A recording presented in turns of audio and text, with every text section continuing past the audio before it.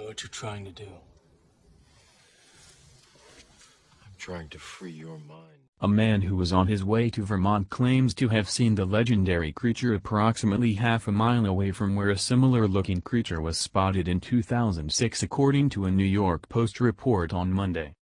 The investigator who spoke with the Post, Paul Bartholomew, said that the man witnessed the 6-foot-tall creature hopping over a guardrail on Route 4 in Whitehall, which recently adopted the urban legend as its official animal. He was stunned. Bartholomew told the Post his jaw just dropped open, but this is actually a very typical type of sighting.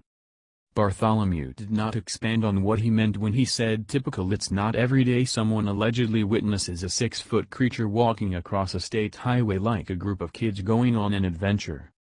The eyewitness declined to be named because of possible ridicule, though he did tell Bartholomew the creature was hairy, had 2 legs, wide shoulders and a small neck, with a description like that maybe Bigfoot could try out for the Giants' offensive line.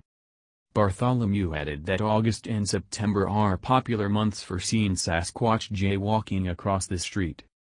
Whether it's a migration I'm not sure, but there's a real consistency with the reports. People will be driving at night and they describe seeing the same thing. He said a forest road is the most likely a place for a person to have the opportunity to see the creature.